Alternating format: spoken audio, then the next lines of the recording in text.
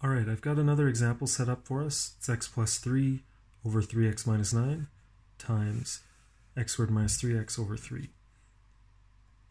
The first step was to factor the numerators and the denominators. X plus 3, there's no factoring that can be done with that. 3x minus 9, however, I can factor 3 out.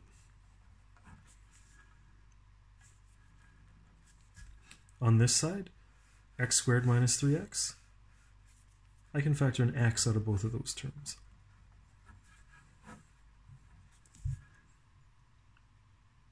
Okay, now we look at our denominators to get non-permissible values. The terms are 3. 3 can't equal 0. You can ignore that.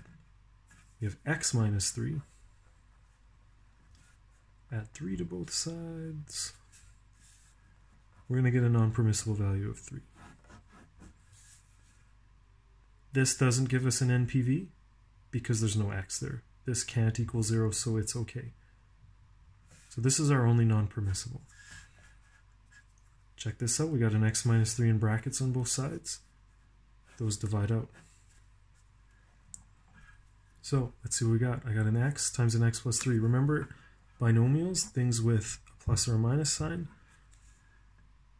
put them in brackets after any monomials. So x is just a single term multiplied by x plus 3. In the bottom here, I got a 3 times 3. That's going to be a 9. That's our solution.